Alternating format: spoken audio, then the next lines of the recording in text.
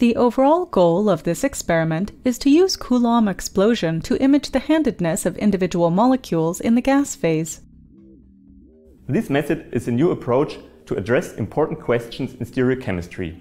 In particular, it allows to determine the absolute configuration of small chiral species and their photoinduced dynamics.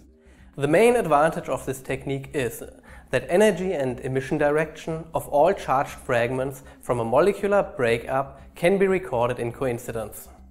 We have developed this multi-coincidence imaging technique over a period for more than 25 years to learn more about and to measure the secrets of stereochemistry on the basis of single molecules.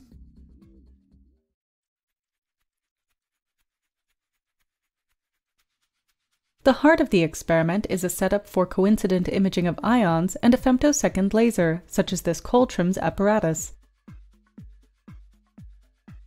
The femtosecond laser beam enters from an adjacent room. The basics of the Coulomb's technique are depicted in this animation. A molecular beam enters the vacuum chamber through a nozzle and a skimmer. A laser beam crosses the molecular beam at right angles and leads to ionization and subsequent fragmentation. The electric field in the spectrometer guides the ions to the detector, where the times and positions of their impacts are recorded.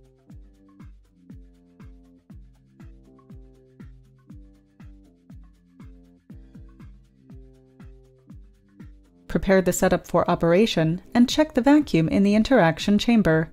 The pressure should be less than 10 to the -9 hectopascal. With the laser on and at low intensity, perform the beam alignment.